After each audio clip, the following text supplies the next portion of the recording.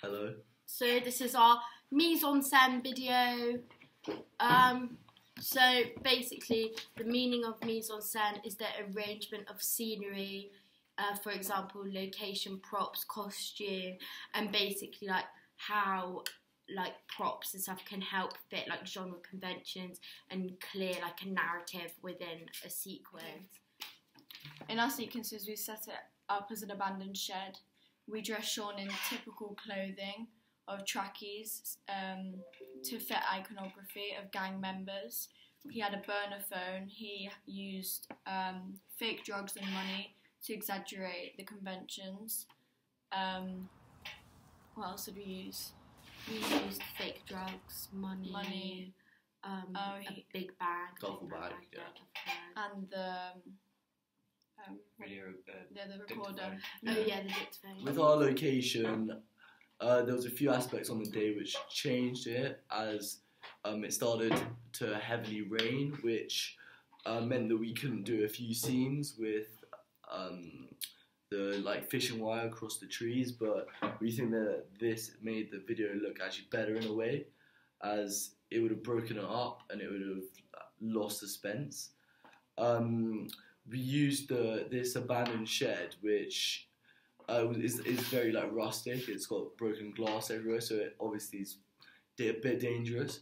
But it did fit this it was perfect for what our video was, because it looked like someone hadn't been there in years, and that's what we wanted. And yeah, it was just perfect for our video. But then we had to like bear that in mind about the broken glass, and it was quite uneven, the ground.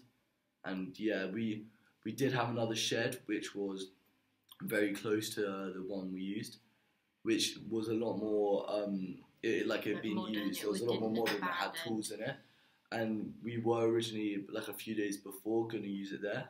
We changed our mind as we thought this would look, it just didn't fit the scene well enough, and we wanted that sort of like rustic, sort of abandoned building look. So yeah, to that's kind why of we fit went the with idea and like give a better understanding. So that's why we went with the shed. Well, we didn't use any makeup because we thought that Sean was the perfect person to represent who we wanted to represent, being like a scruffy, I don't know, rogue type. Yeah. And yeah, so the only thing we managed to do was just scruff up his hair in like a tiny bit, and we put on clothes which also suited his role. Yeah.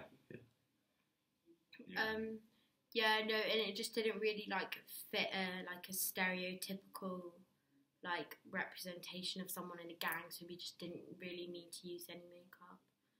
And all the clothes we used, we borrowed from like friends and stuff. Yeah, and they all fit it almost changed him as a person, as it did suit our our movie role really well. Yeah, different appearance. His appearance looked like completely different. It looked really good, and it changed what he looked like. And yeah.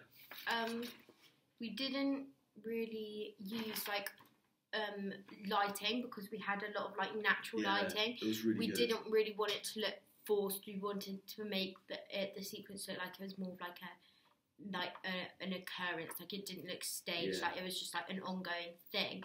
So we didn't really need to use lighting. We could just like change the settings on the camera for that, because we had like natural daylight since it was in a shed and stuff.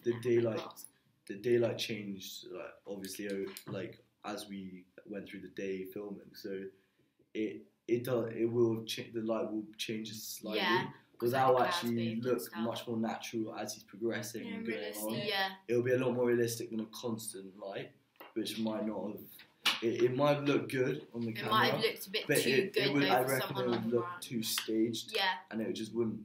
In a dark, gloomy forest with a middle shed, it's not going to be super bright. So. Yeah. Thanks for watching.